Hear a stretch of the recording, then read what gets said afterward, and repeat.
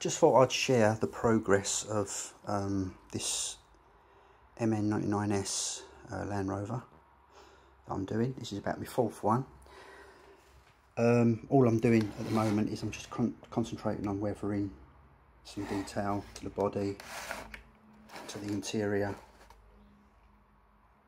and I always like to add a little, obviously I always like to add a driver, but I always like to add a little few extras just to make it scale, make it look interesting, like sort of random sort of maps, some newspapers. There's obviously had a cigarette there, another newspaper there, no, Radio Times, bottle of Coke in case he gets thirsty, little map on his seat there. Now the thing is, I've got my driver, I've got to just give him a coat of paint, but I've got my driver all sorted. I think it was a 5-inch Han Solo figure originally, and I sort of like remodelled it and cut the arms off, repositioned them and stuff like that. But what I received today is a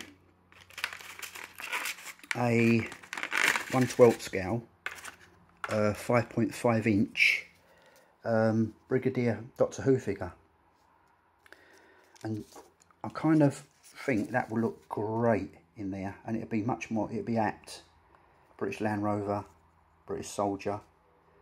The only sad thing is I'm still going to have to lose the legs and probably part of the body, which is a shame for the money you pay for them and stuff like that. But I still think it'll look really good in there, which means I've got to break that one out and take the bottom off and all that lot, but there you go. So that's something I've done. Something else I've done as well is, again, just another little extra touch, cosmetic,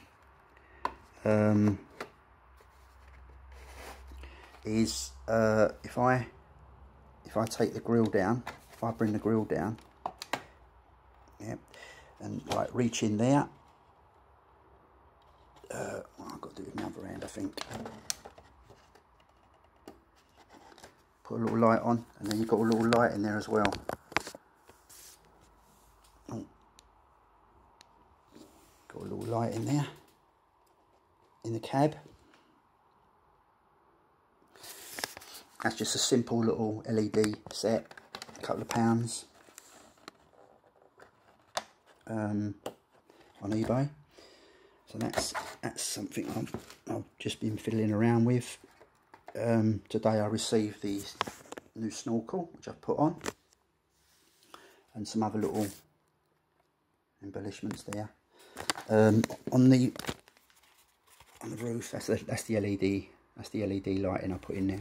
On the roof, the canopy, obviously a little metal embellishment there, and the grills all the way around. Can't really see them because I've painted them, but these are metal wheels. Well, you can see them, so I haven't painted the other side. And they're going to add a bit of weight. I've also put a lead strip around the rim as well, and it adds a few more grams. Give it a low sense of gravity. Brings it down to the ground a little bit more, so it ain't less. So you got less chance of it falling over. Anyway, that's a video of the progress so far. I'll let you know when it's all done. Do another little video. I'm also working on that little 1/24 scale for resale. So that's about it really. So like and subscribe as usual, and let me know your comments if there is any, and I'll catch you all later. See you later, bye.